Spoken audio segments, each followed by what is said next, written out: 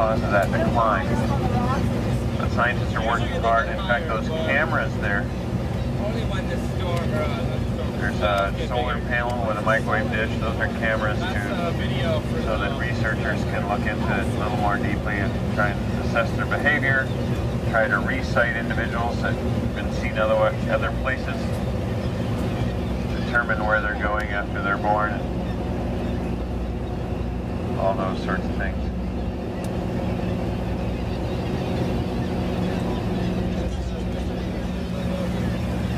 For the person on the bow on the anchor, you can hear me?